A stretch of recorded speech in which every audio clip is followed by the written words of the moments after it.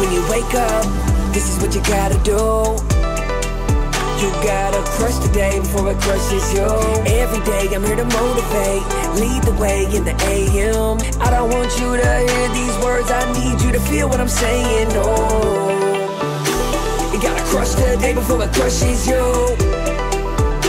You gotta crush the day before it crushes you.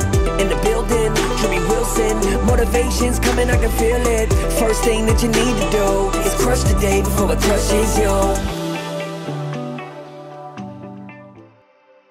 Focus on solving your own problems instead of looking for them in others. Whew! How many times have you gone through a situation where you were, you caught yourself finding issues with someone in your life that allowed you to rationalize the fact that you had not achieved a goal or had not gotten something that you thought you wanted or deserved, right? You went seeking for these issues in someone else so that you could rationalize your own failures. It's a hard truth to deal with. I know I've personally gone through this. I think everyone who's ever been in any type of semi-committed relationship, hell, even one-night stands, you'll find ways to see issues in the other person that allow you to distance yourself or to move away from something that makes you uncomfortable, right?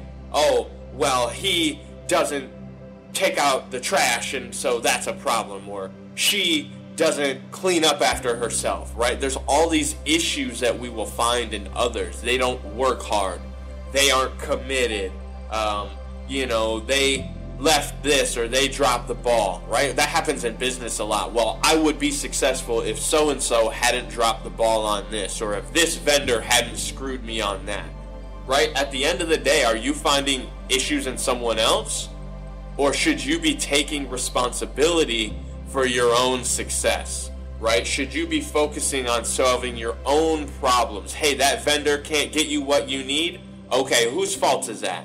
Well, maybe that is the vendor's fault, but who's responsible for getting your job done? You are. So focus on solving the problem that you face. Hey, this vendor's down. What step am I going to take next? Who's my backup? Who can I call to get the materials I need to solve this problem or to get this job done?